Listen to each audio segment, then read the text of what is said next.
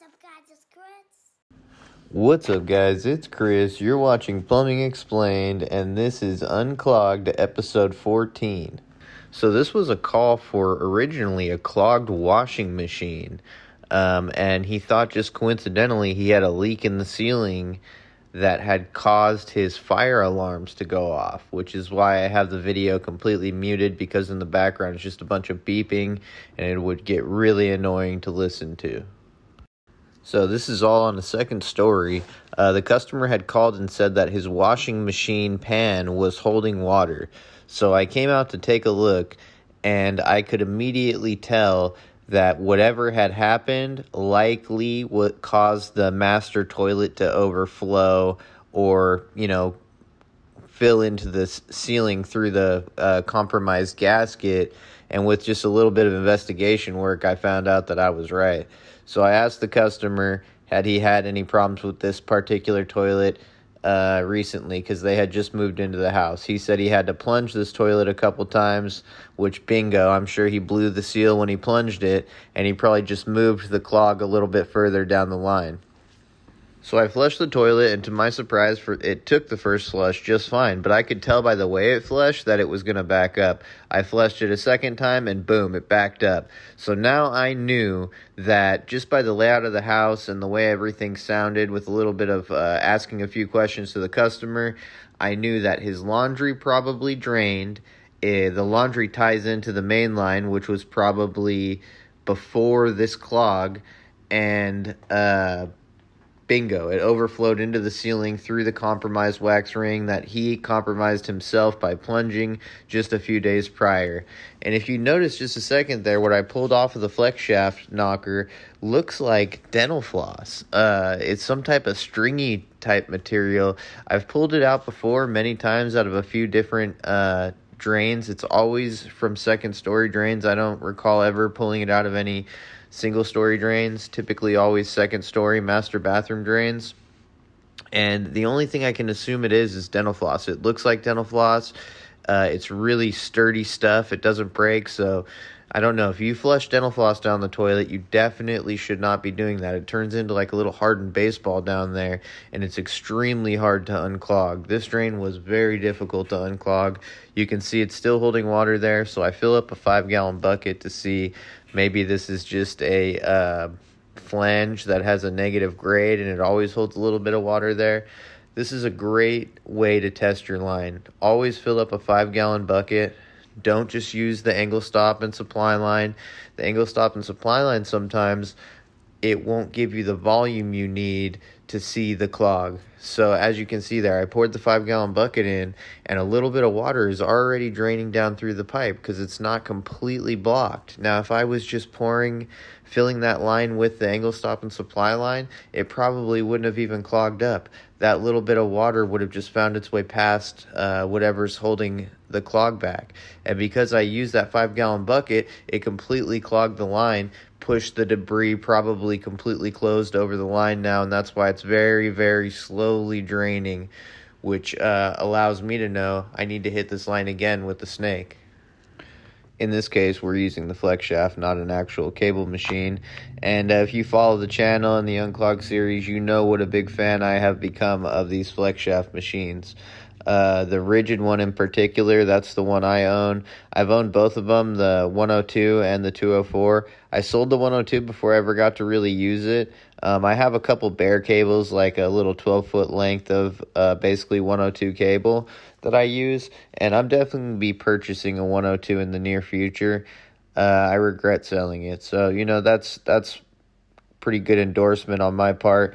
I love the 204. It's my go-to machine. I bought mine used from a guy who does a lot of lining. He's really into the Picote machines, and those are just like a higher-end version of this Ridgid machine. And again, at one point I will be buying a Picote as well, but you work with what you've got, and this Ridgid cost me like $900 total. It's typically $1,500 brand new, but I bought it from this guy used because it was broken for $500. I repaired it for $400, so I got it for like $900, which is a great deal. It's like $600 under retail, and this thing has more than paid for itself. It's probably paid for itself 10 times over. So I definitely feel like the FlexShaft is a better cleaning machine than the cable machines.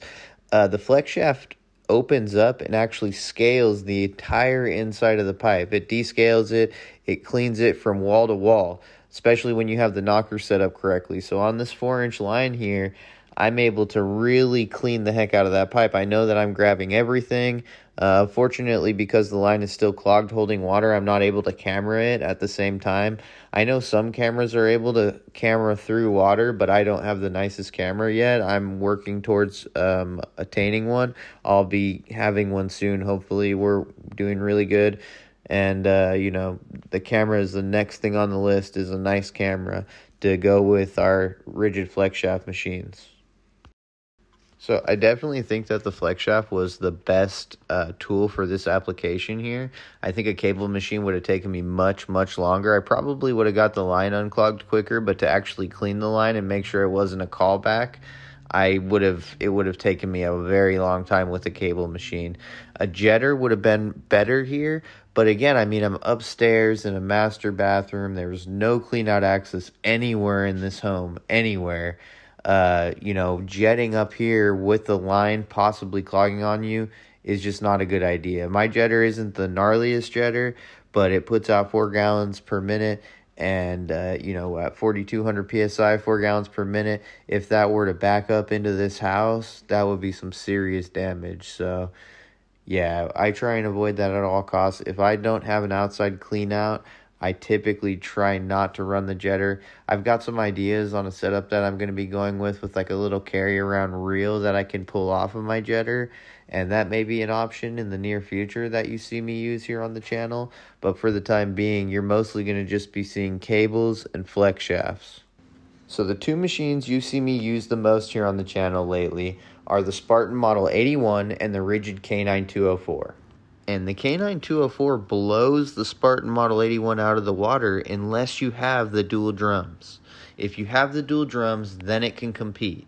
Otherwise, the 204 is a no-brainer. You need to go with this machine. And if you're comparing this machine to any other like cable machines other than Spartan, don't even do it. Just go with the K9. The K9 is a far superior machine to any other cable machine I've ever used outside of Spartan. Spartan are the only machines that will compare to the K9 series machines. So the k9-204 is much more comparable to the Spartan 100 if you're going just drum to drum. Again, the only way the Spartan Model 81 compares to the k9-204 is with the dual drum setup that I use. So here's a prime example why the 5-gallon bucket is extremely necessary, especially if you can get hot water in it like I did for this dump here. So had that just been angle stop supply line pouring down the line there, you probably never would have exposed that partial clog. You would have cleaned up, set the toilet, flushed it, and realized it was still partially clogged. And that would have really upset you. Believe me, I've had it happen before, and I learned my lesson. Alright guys, so we're just about all wrapped up here. I'm going to drop a couple more hot water buckets down this line. Listen to make sure I hear it drop into the main line. Then I'm going to clean this area up with some antibacterial disinfectant. Set the toilet, flush it a few times, make sure that it sounds good, it's flushing good, and that's going to be about it. I hope you guys enjoyed the video. Make sure you subscribe, like, and comment, and take care, guys. Drain being a pain, the brown won't go down. Time to deploy Uncle Elroy.